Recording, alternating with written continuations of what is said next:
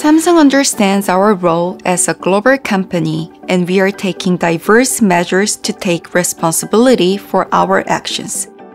An important part of this is creating greener solutions.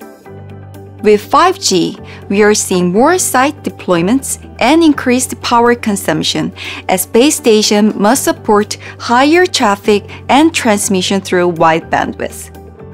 As such, an intelligent energy-saving solution will be a key factor in not only reducing operational costs for mobile operators, but also reducing carbon footprint. And based on years of in-house chipset capabilities, Samsung has turned many functions of vRAN products into SoCs to create competitive products with smaller size, higher performance, and lower power consumption. Samsung's AI-based energy-saving features can set the most optimal operational scenarios of each cell to maximize efficiency. For example, during times when traffic consumption is high, base stations are put in full operation mode.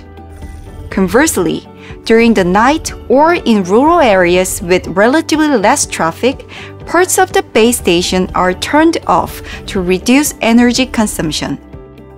Combining both the AI-based cell-on-off function and our radio products with new chips, we expect to reduce power consumption over 30%.